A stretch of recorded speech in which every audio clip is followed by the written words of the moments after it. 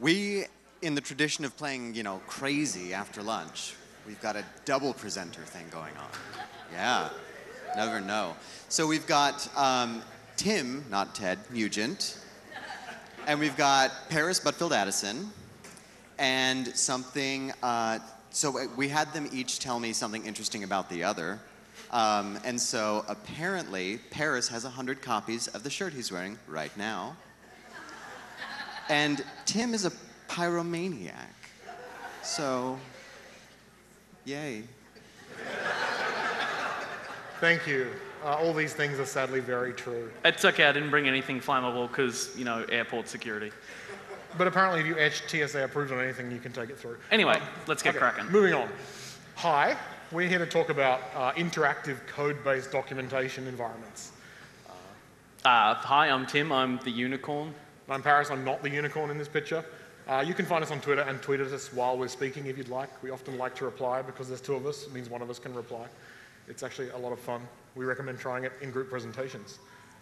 We speak Australian.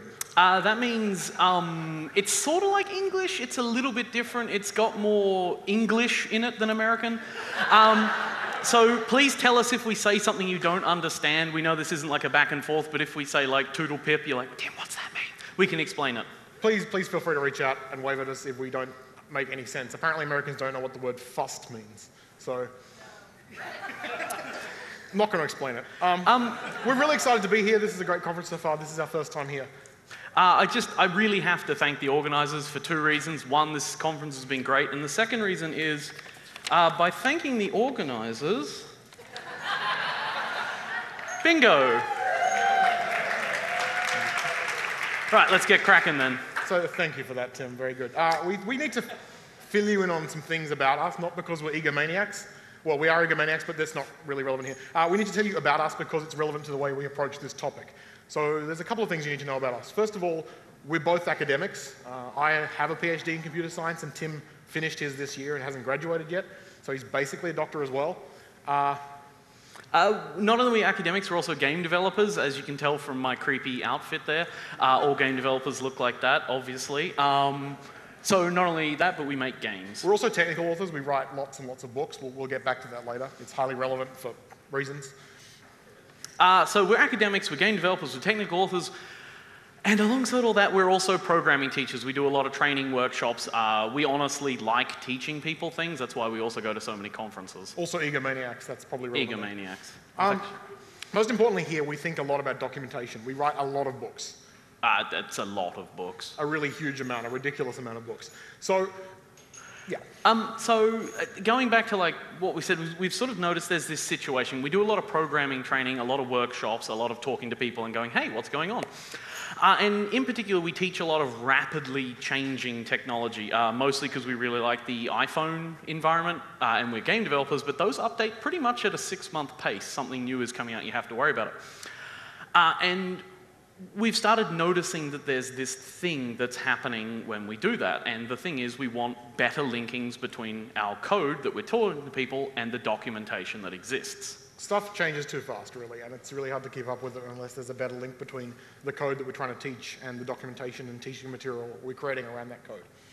So, in the last 2 or 3 years of teaching these classes, we've been teaching for much longer than that, but in the last 2 or 3 years we've been teaching a language called Swift, which is Apple's new language, and we'll tell you about that in a moment. And we've noticed people in the class particularly enjoying one feature of Swift, which is Apple's Swift Playgrounds, which are a live coding environment, as you might have guessed by now. So what we've noticed is that in general, before we started using playgrounds more, is that people, they got lost. We couldn't find a Gaston picture for Lost, sorry. But he's just too awesome.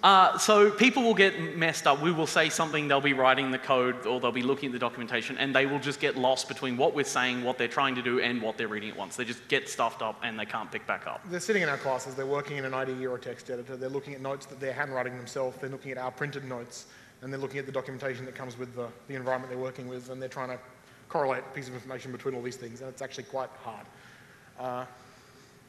So what we've started using is these things called interactive documentation environments, which is a word we've made up because we get to make up words, we're academics. That wasn't meant to be a joke. But basically, it lets you take comment-riddled code, such as this sort of stuff, which is very hard to learn from, and instead make it something a little bit more. So you get something that's more attractive that actually has formatting and something that looks like documentation sitting alongside the real-life code, sitting alongside the thing that's actually being run. So you can play with it all in one setting and also maybe add your own notes to it, and we'll touch on that later. So it sort of leads back to this idea that we sort of will keep harping on constantly, is the idea of the code, the person's own notes, and the official documentation all in one sort of thing. So by putting the code alongside the documentation, alongside an interactive output of the code, and people putting their own notes alongside the documentation and the code and the output, you sort of get something a bit more. It's actually really quite useful. So it's code plus docs plus notes. So we started exploring this a little bit more, and then we saw that, right, the docs had a call for papers, so we're like, hey, we'll put in for that. We know what we're doing, right? Sure. And so today we're calling them interactive documentation environments, and we're going to talk a little bit more about them now. So there's a whole bunch of these things. We are primarily from the Swift world, so we talk about Swift a lot. That's primarily what we're going to be looking at today. We also have another one we'll show you later, which is based on the successor to IPython notebooks, which is called Jupyter Notebooks. Please stop naming your projects misspelled real words. Thank you. No, apologies to anyone who's actually worked on Jupyter. Yeah, okay. There's a bunch of others. Perl has one. Ruby has a similar thing. There's heaps of them. Jupyter Notebooks supports a whole bunch of languages, including Python, Haskell, maybe Scala or something. R. Oh. Yep. There's a lot of things. The core features of these things are pretty simple. So the basic idea is pretty much the same. You've got live code, so you actually get to see the code in real time, seeing what it's doing. You've got pretty formatting. Admittedly, it's mostly markup, which markdown, which we've been told is bad. You can add notes. You can add videos, GIFs, you know, if you really like GIFs. Some people do. And it is actually real programming. It's real code that you're actually writing in there. It's not some sort of fake thing. You could actually change the code and get the real results immediately. They're pretty powerful, they're pretty cool. So before we go on and talk about these in a little more detail and show you some live demos, we are not experts in any of this. We really just like this stuff and think it's useful. And we're true believers in getting information out there. We just want to share. We'd rather look like idiots and let you people learn something than not look like idiots and have people learn nothing. Also, this sort of documentation isn't applicable to every possible documentation environment, obviously. So we're not trying to say you should do this for everything, even if we actually verbally do say that. We probably will say that. Okay, so quickly we'll talk about Swift. We haven't really got time to go through everything. So we're going to mostly focus on Jupyter and Swift, and particularly we're going to talk about these things that we've mentioned called Swift playgrounds. So Swift is Apple's new language. Hopefully many of you have heard of it. It's apparently meant to be huge according to Apple. It is relatively new. It's been in development for many years, but Apple only told us about it 2 years ago. It's currently version 2.2. Version 3 is around the corner. This is the primary language people write iOS and macOS apps in right now. And it was made open source in December, so we're very happy about that. It's made open source under the Apache license. We're also very happy about that. It currently supports OS X and Linux, and presumably people are working on a Windows port. We're pretty biased, but we think Swift is like the bee's knees and everyone should be using it. But again, we're biased, so take that with a lot of salt. A lot, yeah. So playgrounds are a core part of Swift. Okay, so the weird thing about playgrounds is they're not yet open source, annoyingly enough. The Swift REPL, which is the read, evaluate, print loop, which is what you get if you type Swift on a command line, is open source and is part of the Swift project and is the core part of what makes playgrounds work. So theoretically, you could make playgrounds work yourself, but right now, playgrounds are not open source. But Swift playgrounds are essentially, an interactive Swift coding environment. So basically, you type some code, the result is immediately shown, evaluated and displayed. They're primarily for prototyping, experimentation, learning. Like Apple, they even call them playgrounds, not like learn grounds. They're mostly for mucking around, is the general idea. They can be paginated, which I really like, so you can break things up into logical structures in a single file. And they support Markdown and HTML. Apparently, there's something against Markdown in this community. We swear we didn't know. Basically, playgrounds have all the features that we mentioned earlier as core features of an interactive documentation environment. If you want to play with playgrounds, you can grab Xcode from the App Store on a Mac, and we'll tell you what to do if you want to play with something else later on. So markup in Playgrounds, basically what you'd expect. You can type a bunch of stuff, and it renders it nicely alongside the code. We'll actually show you this in a demo very shortly. These are still pretty new. Currently it supports basic HTML and Markdown. They're very, very new though, so I wouldn't be surprised if in a little while you see more support. Apple already uses Sphinx for Swift, so I wouldn't be surprised if you start seeing some more integration with better tools. So IPython notebooks are the other interactive documentation environment that we mentioned. Been around a long time. It's an interactive Python coding environment, otherwise the same as Swift pretty much. Yeah, it works the same. It's primarily built for academic and scientific documentation, mostly math support, so text, equations, graphs. It's very rarely used for teaching, although that is starting to change now for various reasons. It's actually pretty solid. It's pretty solid. It's also pretty niche in terms of it's a scientific tool. It's designed so you can submit your working with a academic paper to show how you arrived upon something. It's not designed to document something. Or at least that's the exposure we've had to it. This is now starting to be replaced by Project Jupyter. Again, that weird name. I like the logo though. And it is basically the successor to IPython. IPython is more or less now the interactive Python bit inside of Project Jupyter. It started 2014, it's very, very new. It supports multiple languages, Haskell, Scala, R, it's capital R, not R. And it's used by O'Reilly Media for a project whose pronunciation I'm never sure of, which is actually really cool, and we'll talk a little bit about that in a minute. So we're going to demo something in a minute called Oriole. We'll come back to that. We do a lot of books for O'Reilly Media. We have nothing to do with Oriole, and I'm not promoting it for them. We just like it. With that, it's time to be a little bit gutsy. That's not a demo god, that's Paul Fenwick. Really nice guy though. He might be a demo god. He might be, yeah. Entirely sure. We do actually have videos of our demos just in case they break, because hey, we're not that stupid. But it wouldn't be as much fun, so let's get cracking. So the first thing we're going to demo is Swift Playgrounds, just very quickly. Let's do that. I'm going to turn off mirroring. I'll turn on mirroring. Okay, here we go. So will this work? let's do this. Yes. All right. Mirror display. Oh, it worked. It worked. Okay, well that's no fun. Okay, so this is a playground which teaches you how to put birds on things in Swift. It's very basic. It defines a Swift variable for the world. Swift supports emoji, by the way, so I decided to make the entire demo in emoji. Don't actually do this for real programming. Please. So as you can see here, I've created the world, and I've put some things in the world, and then I've created some temporary working space to put things in for the world. Wow, they really like the emoji. Wasn't expecting that. Then I step through everything in the world, and I add a bird to it. Whoop, that's distracting. Okay, there we go. I add a bird to everything in the world, and display the world with the birds added, as you can see over here. As you can see, this is quite a pretty little environment. We've got live code here, so if I add other things to the world, like things, that will just work. The playground is recompiling. Now we have things in the world, and now everything has got birds on it. Because that's how this works. Here's a nice tip. As you can see, it's nicely formatted. Never use emoji in your code, as said by Plato, apparently.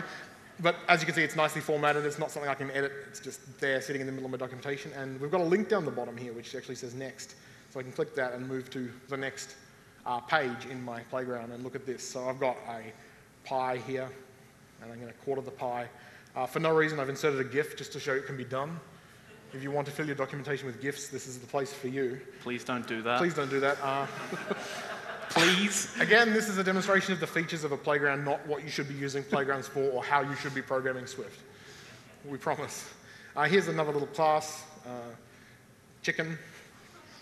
And we cook the chicken, apparently. But as you can see, terrible chicken. If I change that, it'll recompile and it'll update appropriately. It's all happening live. Here's another example call-out just to show you can do documentation call-outs. Don't actually do this. If there was an egg emoji, I would use this. I initially put the Gaston GIF in because I thought there was an egg emoji. I was mistaken. Here's an experiment. Try not using an emoji in your code by definitely not putting emoji in your code. That's a bad idea. And here's some links. So if you want to read more, you can read the same thing 3 times. Also, our books are pretty great. Let's go back to the first document we were looking at here, which is page 1. I'm switching between the 2 pages up here. They're just files. And if I turn off the rendering, I can go show raw markup, and you'll see what's actually happening here, which should be pretty much as you expect, but basically we've got something that resembles Markdown interspersed with our actual code. And because the Markdown's wrapped in comment tags, Swift just ignores it and renders it instead. It's actually fairly useful. And this call-out emojis everywhere turns into that nice-looking call-out we were seeing before, which is that. And so on with all the other different features. And links work exactly how you'd expect, so next is just a link. Pretty straightforward stuff, but it's really powerful when it comes to actually putting documentation alongside code because the code is running all the time and you're seeing the output on the side over here. We'll take a look at a bit more of an advanced example in a moment. That's basically our Swift Playground's documentation features though. So I'm going to turn mirroring off now. Oh, we can just leave it on. Should we leave it on? Yeah, Okay. we'll just leave it on. Okay. Well, imagine we have some more slides with more live demo pictures. So because mirroring didn't break, we don't have to switch back and forth. So I'm just going to close this one here, and I'm going to open up one that Apple made, which is more of an example of using it properly in documentation. It's much nicer than what I could have done, because I'm an incompetent writer and Apple isn't. I'm not incompetent, that's terrible, don't say that. So this is talking about physics, and we're not going to really talk about UI kit dynamics, because you don't really care about that. There's no emoji here. There's no emoji here for a start. It's got lovely, nice sort of syntax. But the real cool thing is this is a live coding environment. You can actually do real things. So this is actually working, he says. If he clicks it. He has to start the playground. And I can actually just like, boop, boop. And normally it runs at a frame rate that isn't some sort of abhorrent insult to your eyes when it's not plugged into a projector. It's just a side effect of playgrounds being a little buggy. So I'm just going to stop that. And again, this is a live playground environment, so we can actually sort of like change this as we want. So I'm just going to copy that color, and I'm going to add in a couple more balls to Newton's cradle. But green is an ugly color, so let's like change some of these. I think we'll go blue, and we'll go whatever that color is. And people like purple, right? Purple's good. Yeah, purple's good. Cool, we'll go with that. And you know, I can run this again, and it'll keep working, you know, except now it's even slightly more laggier. So it's getting more and more laggy all the time. The great thing is this is designed for teaching in this situation. So we're actually talking, it's even going, hey, try changing the size and spacing of the balls. What happens if you make it negative padding instead of positive? That's boring. Let's look at behavior, because behavior is where you can actually really mess stuff up. What happens if we change the elasticity to, say, 5 times normal physics? What's that going to do? Whoop. Well, there you go. We learned something. You can't, you know, increase physics 5 times and do whatever you want. It actually has some pretty negative side effects to how things work out. So remember how we said this sort of environment wasn't for everything? What you've got here is a very tightly integrated package between Apple's APIs and the Swift language because it's made by Apple. And this thing on the side can display pretty much any UI element that you could make in an iPhone app or an OS X app, and you can use it there.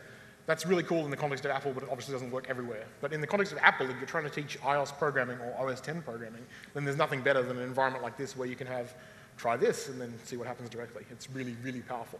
Okay, so I think that's probably enough looking at Newton's cradle and Swift. Let's take a little look at here. Okay, this one's a little bit more crashy than Swift, and Swift is pretty crashy, but this is still really, really cool. And this is probably closer to what I think this sort of stuff will start becoming in the future. It's not quite ready yet. I'm just going to put it out there, this has nothing to do with us or what we do for O'Reilly. We just really like it. Because we do a lot of work for O'Reilly, it would not be fair for me to show things we work on. Yeah. So this is regex golf, and it's trying to teach regex through using, this is actually using Project Jupyter notebooks. And it's even got a live video embedded. I'm not going to play it because it's conference Wi-Fi. So the idea of this is the Peter Norvig, who's the guy in the video, he says things and the pages scroll to the right point and then you can play with them. So again, you've got this lovely sort of like breakdown. You've got rich media in here, and he's actually explaining the XKCD that he's challenging here because he thinks he's found a mistake in the XKCD. I'm assuming everyone here knows what XKCD is, right? Yeah, okay, good. Yeah, hey, you didn't put your hand up. All right. Go read XKCD. So anyway, you know, we've got this regex, and he goes through it sort of explaining here. So he's goes, we'll start with a list of presidents. Here's a list of presidents. I assume that's correct. I don't know. I'm from Australia. But we'll run that script. Hey, disconnected from server. Let's try and reconnect. Let's refresh the page. It'll work, because demos always work, So right? our entire knowledge of US presidents and that sort of things comes from Hamilton, so we don't really know much about anything. Okay, so it worked that time. So, you know, first thing we're doing is we're just spitting out the combination of winners and losers. There's some overlap here. So first thing we do is we cull it so losers has no winners in it. Everything's going so far. Now this is where we're actually getting to the meat. And we can actually see we've got some nice documentation. If we're playing the video, it would be live skipping to the correct moment, which is really, really cool. Don't try this on your hotel Wi-Fi because it doesn't work. But if you've got a solid connection, it's really, really great. And this is where we actually start getting into something here. So we can go run and it'll work. And then let's actually print out this, see if it works. And there we go. We get an error. We go, should not have matched Fremont. And if we go through, we can see, hey, he actually goes, hey, we should not have matched Fremont, and so on and so forth. The thing I really like about this is not only is he explaining what's going on, it's live, so we can just update it. So I have no idea who Fremont is. Again, remember Australian. So let's just change history. Let's just remove Fremont from the list of losers. Where is he? By Fremont. I assume it's a he. I'm even just assuming. I don't know. Oops. And now the other nice thing is we can add new presidents in, for example. So let's just add someone else in. And sadly, we actually have to run all of these again because this stuff is still very work in progressy. But now, if we run this, does the Randall Munroe's one work? No, it doesn't. It's still wrong. It should have found Trump because Trump is clearly going to be the next president. I've seen your ads. He's everywhere. I actually don't care. It's not me. But anyway, so that's enough with this. And as you can see, it's actually really, really cool. You can play around with this stuff live. You can make people go boo when you add Trump in to lists of things. And who doesn't like being booed about Trump? But yeah, so this is using Project Jupyter. So now we're just going to actually turn mirroring back off, hopefully. Tick box. Tick box. And we'll get back to our slides. Go to the right, Tim. Okay. Does this work? It's going to work. It's going to work. Right, cool. Wow, that worked. That worked. Gaston! Okay, so that's a really quick summary of what you can do with two different live documentation environments, Swift Playgrounds and Jupyter Notebooks. Is there actually a point to all of this? I'm sure you're wondering. So we're going to take you through a quick list of what we think are the strengths of something like this. So the first strength is that you actually have the code and documentation literally together. I hope this is very, very obvious. It's not just examples of the code, it is code. And you also have notes by the person reading the documentation together because, as studies have shown, when you actually write your own notes, you help remember more. So you've got the code, the documentation, and the notes in one. You can change things on the fly. You can add Trump in, you can remove Fremont. It's really, really useful You can stuff. also put pictures of Gaston in that animate. Now, this is what we think are the strengths, but this stuff is quite new in the way people are using it, so we're really only guessing here. There might be new features that pop up that blow everyone's minds clean open, but this is what we think the strengths are at the moment. And in particular, we find the mixing of notes, the live code, and the documentation is probably one of the bigger ones that we didn't even expect. We probably should have, because his PhD was actually in how people read information on computers. Sure, let's go with that. More or less. It was a really big surprise to us how useful it was to people to be able to put their own notes, the things that they came up with as prompts to themselves or things that they needed clarification on, alongside the pre-written documentation that we were providing them as well as the code that they were working with. It totally blew our mind. We were not expecting this at all. This is a quote from a participant in a training course for iOS development that we ran about a month ago in Melbourne. We aggressively asked for feedback, and it apparently works. This guy said, I find the documentation and my own notes living alongside it to be incredibly useful. Other participants elaborated that they basically felt the fact they didn't have to keep jumping contexts between multiple things and were able to stick in one place was just mind-blowing in their ability to get this done and learn faster. So we really think that's a huge positive for this sort of approach in the future. It's obviously not all perfect, however. There are some weaknesses. In particular, currently they only really support a subset of Markdown and a subset of HTML, and it's also, again, like all the other Markdowns, it's their own subset of Markdown. They're also kind of crashy, as you saw with the ORM Oriel. It worked okay, but the first time I had to restart it. There's very limited language and framework support. In particular, there's no real easy way of adding your own programming languages or your own APIs into these things unless you're already a technical person. If you're a proper technical person, you can do it, but I'm assuming most of the world is not technical people, so they're going to need other people to do this for it, and that needs to be made easier. And it doesn't hook into documentation tools. So if you've already got existing documentation, again, you're going to have to write some sort of like crude interface into these other tools to get them Or working. make like a semi-broken website, like the really cool but very much the future of documentation and it's burning in flames, O'Reilly Oriole thing. Yeah. It also only really works for narrative content where you're going step from step from step to step. We're not sure how this would work for, say, API documentation or something that wasn't necessarily a flow. That's not really a technical thing, it's just kind of, currently all the examples really of people using this is narratives, so starting with a concept and introducing changes over time. Apple's own documentation for Swift encourages people who are writing Swift libraries to use features like this to document their library. They're not really clear on how they expect you to actually do that, though. So Apple clearly is thinking about something there, but they haven't published all the documentation related to it. I think O'Reilly's clearly thinking about it as well, because they've got that kind of cool website Right. up and running. So what's actually the future? Well, I think the first thing is the clever boffins will fix the tech, so it works a little bit better and it's easier to integrate things into it. Again, at the moment, you actually have to really know what you're doing to get this stuff up and running. It will replace books and articles, like I honestly believe that, and I think every publisher alive is also sort of realizing this. They're all starting to look in this sort of stuff. So traditional books, like the things we make as authors, will go away to be replaced by playgrounds or notebooks or something along those lines. Blogs and article posts will go away to be replaced by these sort of things.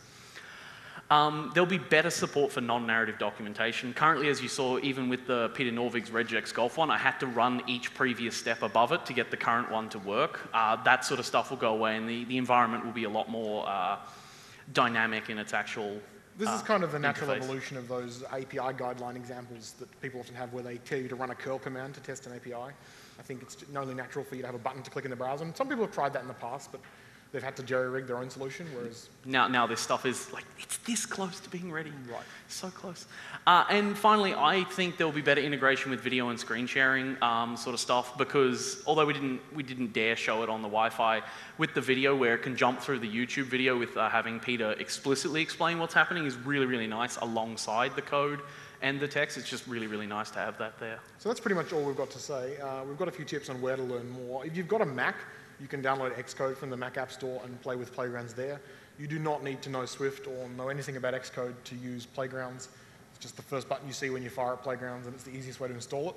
If you're not on a Mac, probably try Jupyter Notebooks. The process is a bit complex, and the documentations are bad for Jupyter Notebooks. We apologize if someone here wrote them.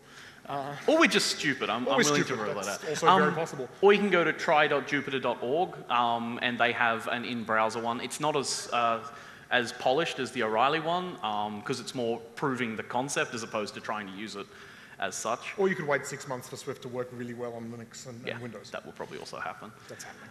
If you want to try the O'Reilly thing, then you can check out regex golf there, and you can check out O'Reilly's thoughts on this thing in general. This is a lot of marketing words, but there's some good stuff buried in there. The regex golf one's probably the best one. Right. So that's everything. Thank you for listening to us. I don't know why Tim's always in the mask in these photos. That is Tim, though. Yeah, it's me. You can find us on the ground up there after this, or on Twitter. Well, not actually on the ground. We'll be standing down there. We'll be standing.